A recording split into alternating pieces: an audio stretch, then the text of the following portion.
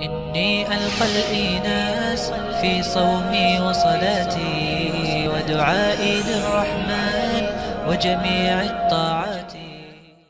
Alright, now listen.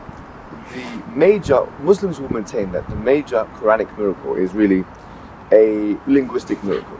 Is a linguistic miracle.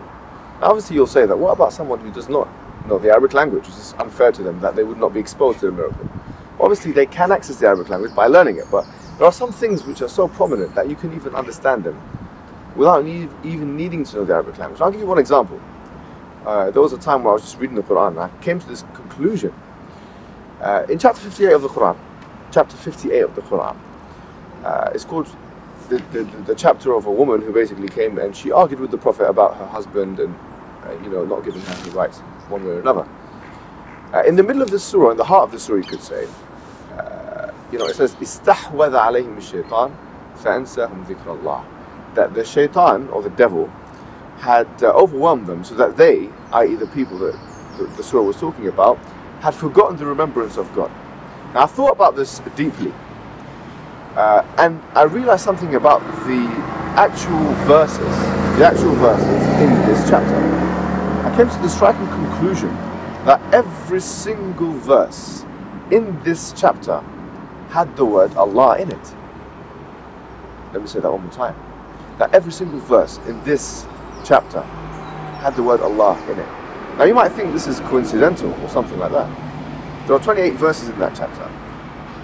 But considering the fact that the Prophet Muhammad didn't have a writing pen, he couldn't write, he was illiterate, that he was literally responding in the form of revelation. So he was responding to a woman in the form of revelation.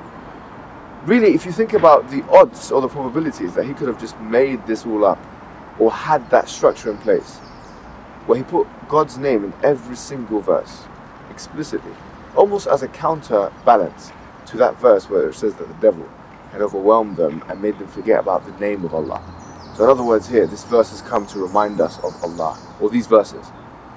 Then you would think to yourself really, that the Quran is either really precise or is coincidentally precise. But this of course is just a taster of the Quranic miracle from a linguistic perspective. And there's so many things I could say.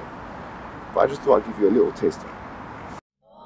إني ألقى الإيناس في صومي وصلاتي ودعائي للرحمن وجميع الطاعات.